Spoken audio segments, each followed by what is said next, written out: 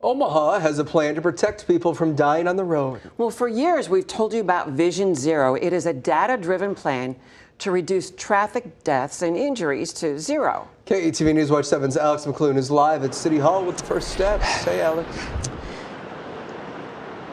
Hey, Bill. Hey, Julie. It has been a long road for Vision Zero over the past 6 years. Tonight, City Council approved an actionable plan that will focus on speed, users, and street designs.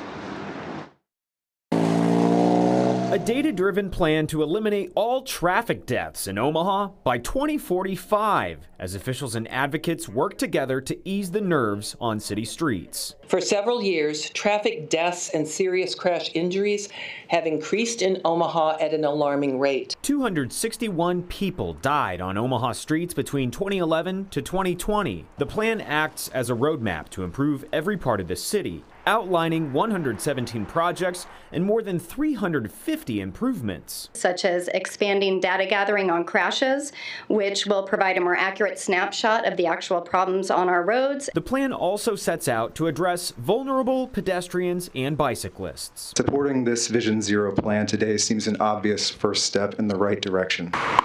Finding funds will pave the way for hundreds of improvements like roundabouts, which reduced severe crashes by 60% at 42nd and Q streets. And in Blackstone, crosswalk infrastructure is expected to decrease crashes by up to 50%. Social science shows that these inequalities across many cities, including Omaha, are not spontaneous. Action plan data says Native Americans are nearly 6 times as likely to be killed or seriously injured in a crash. The black population almost twice as likely. The city now setting out to solve problems on the streets with an approved plan.